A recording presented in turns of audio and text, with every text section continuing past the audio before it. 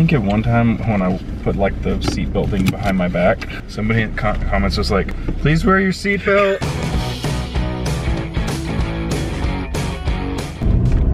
All right, Taryn, one word or phrase. It is dangerous to not go see this movie. So basically this is the Who Framed Roger Rabbit of video games. See, I went with the video game reference and you went with an 80s reference. It was actually a really good tie-in for both of There you these. go. I really loved this movie.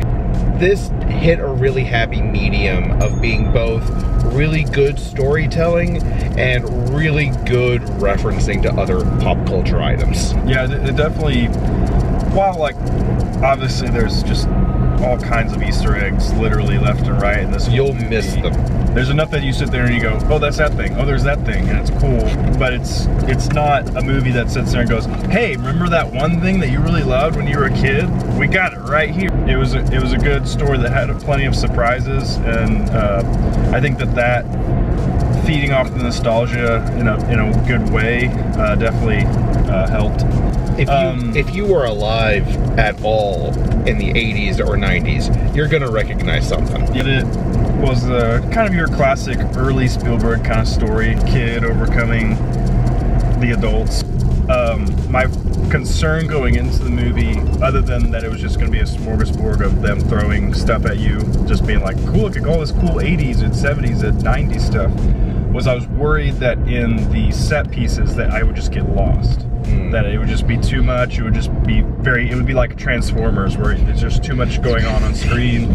But they do a great job of keeping your eye and keeping focus, and it's well shot and well put together throughout the game sequences, where you're not, you know, just, it's not, we're gonna throw all these things at you and you have to try and find something. This focus is well done and the set pieces are well put together. So my concern with that was taken care of out of the first action sequence in the movie. Do you tell people, Taryn, to watch it now, wait till later, maybe on Blu-ray digital, or do you burn it with fire? I'd say go see this one in theaters. This is actually one of the few movies that I would actually consider seeing twice in theaters for myself. I loved the visuals, I loved the overall story, soundtrack was great. Anyone a fan of 80s music, you're gonna have a lot of fun with this movie. Anyway, yeah, I would say go see it in theaters just because it is a big spectacle film and it's a lot of fun. There's a lot of great shots and stuff that is definitely worth watching on a big screen like that.